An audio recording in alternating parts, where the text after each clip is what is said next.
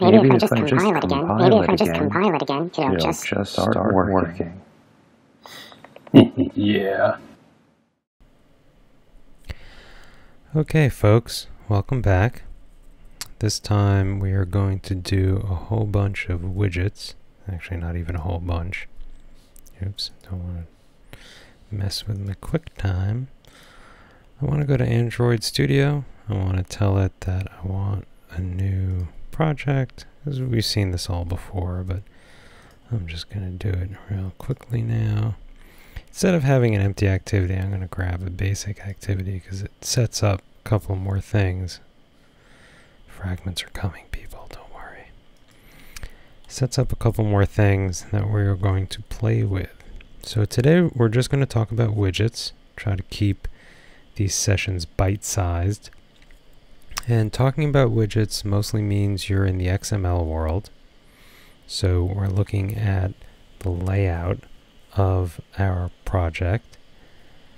It drops us into content main by default, which is nice. I like to just see where some of these things are, because it's sort of, I'm not so crazy about map.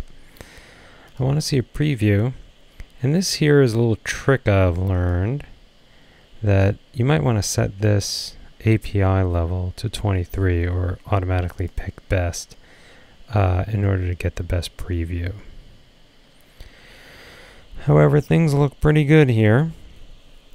And so when we talk about widgets, we're talking about XML files, and here is an XML file where we have a text view, and we're going to add something else.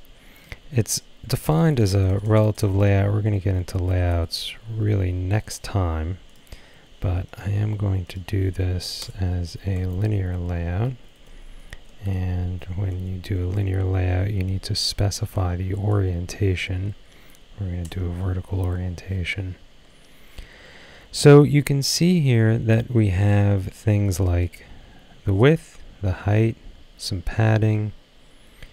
And these are universal to all of our objects, and they mean the same thing in web programming as in Android programming. So when we talk about the width and height, there are two sort of important default values that you often see. I think you can hear my cat. One important default value, or not sort of default value, but value you can set easily, is match parent. Match parent says, hey, whatever object I'm embedded in, make my width the width of my parent. And for the root layout, that means make me as wide as the entire screen, which sure makes a lot of sense. Same thing for height here. I'm matching my parent, my null parent, which is the entire vertical section of the phone or tablet. The other common value you see for width and height is wrap content. Now, wrap content says make me as big as I need to be in order for me to hold whatever it is I have to hold. If I'm a text view, I'm holding some text. If I'm an image view or an image button, I'm holding an image. And make me as big as I need to be. And I mean, as big as I need to be. And you can see it's getting bigger.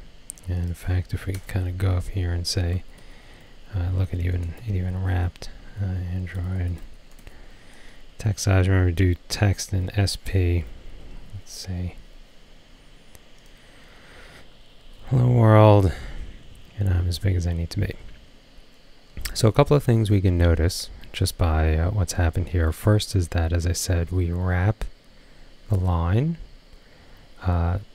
That is because we are saying we are we're wrapping our content, but we are embedded within an object that has a particular width and height, and by default text view will wrap. You can get a text view that's one line only and won't wrap, or one line only and then gives you a scroll bar.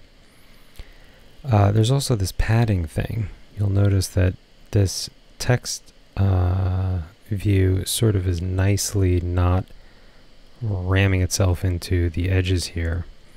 And here we have padding for, explicit padding for top right, bottom left. We can get rid of all that and just do Android padding, say, we'll work up to 16 dp, but if we just say 0 dp, ooh, look at this. Now we're right up against the edge. So it's keeping us away from the edge is this padding, and the design people tell us that people like padding, so we give it to them. Okay, and text view, text size, yeah, pretty good. Okay, so those are some of the basic things you can take a look at. One other little random thing, we can convince Android to do different text styles. So you can say bold here if you want. And it's perfectly fine to pop on over to design and say, hey, you know, what's going on here? What do I have at my disposal? You can just sort of look like, oh yeah, linear layouts, frame layouts a little bit more advanced, table layout, you can imagine what that looks like, grid layout. So I think the more recent table layout, relative layouts we're going to get to. We're going to get to all sorts of layouts. Here are widgets and progress bars, things that you expect on a phone. And if you ever sort of want to see what some of these things look like, just grab it and pull it in here. Here, we'll grab a seek bar. So maybe we'll use that in a future project. And I also want to grab a button. Let's grab a button, and you can see it's saying, it's sort of guessing, it's saying, hey, do you want me to center this button?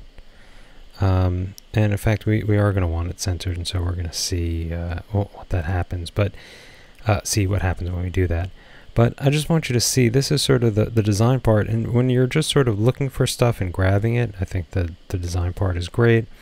It's sort of this area that we want to avoid a little bit. I think looking at the properties in this format starts to make things look like black magic, and we sort of forget about the properties that are down here. And anyway, there's some properties that are interesting I'm not going to talk about a lot. Alpha is transparency, where 0 is transparent and 1 is opaque, and that allows you to do nice sort of laying things on top of each other, having that come out well. Background is a background image. Okay, clickable is, clickable, true or false. All right, so let's take a look at what the system did to our button in order to get it to be horizontal. So first of all, it said, hey, for height and width, we're just going to wrap whatever content we have in here. And we're going to develop a real simple application over this in the next video. I call say what. So put that in there. An ID, it's called this button, which, it's fine. Fine ID for now. And it's done this thing where it says layout gravity, center horizontal, and that's probably sort of self-explanatory, but we're definitely going to talk a lot more about gravity when we do layouts. Okay, underneath that is our text view, which looks like it used to look, and we've got this seek bar thing in here that we're just going to get rid of because we just wanted to see sort of what did it show up as, and did it have any interesting properties. So the answer is no. So the last thing I want to say about properties is that we've seen sort of, I'd say, 2 classes of property values, and I'm going to introduce a 3rd class. So the first class is an absolute value. So font needs to be this big, padding needs to be this big. Okay, this is vertical, not horizontal. Then there's a sort of abstract value, like match parent, wrap content. Center horizontal is sort of a direction. It's not a particular value. Yes, I know, Pickle, you'd like to go outside, but the students need me. Okay, so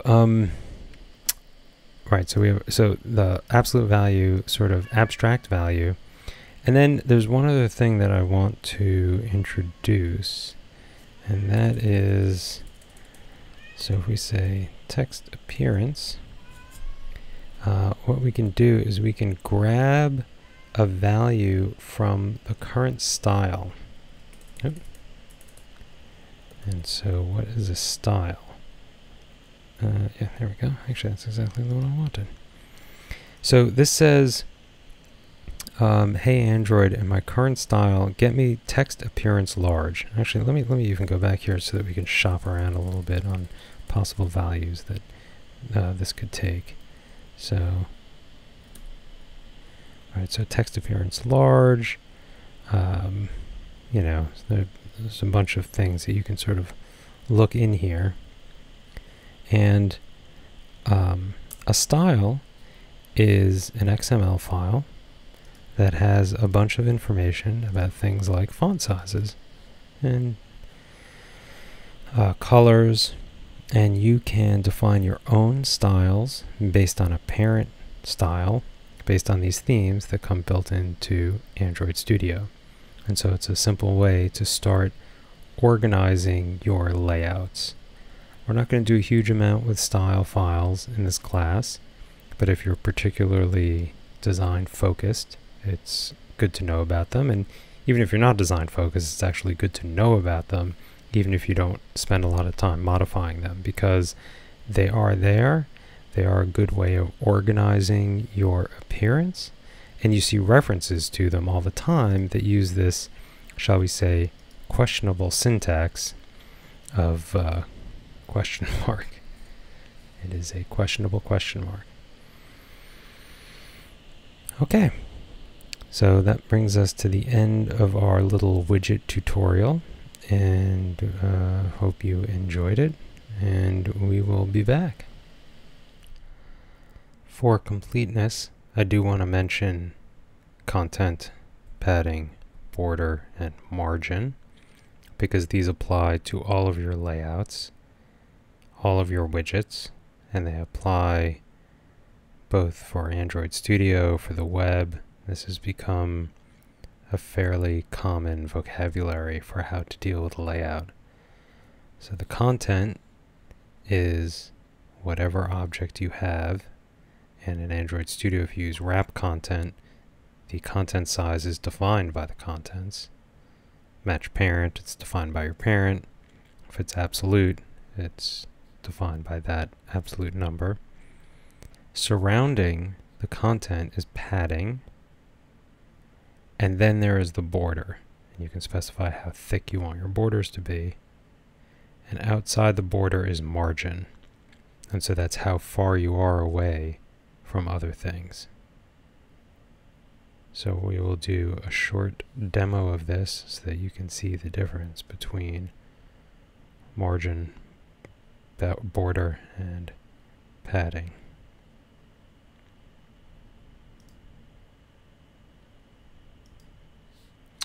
So coming back here, if we add to text view some padding, which we saw above, and give me some quotes. We'll add some oh, now look what happened. It sort of got smaller because the border stays the same, but there's this space inside. Okay, if we add some margin, then also same thing. Oh, then it's getting further away from the outside. So the border stays the same, and now the space is being added. See, it's also sort of getting smaller, but it's getting smaller because the space is being added around here. If we get rid of this padding, then, you know, we're up against the border. And let's see, what do we have? Do we have anything for border? Border size? No. Border. Well, I actually don't know if there is, should I work that out in advance? Okay. Well, that's, layout and that's padding and margin.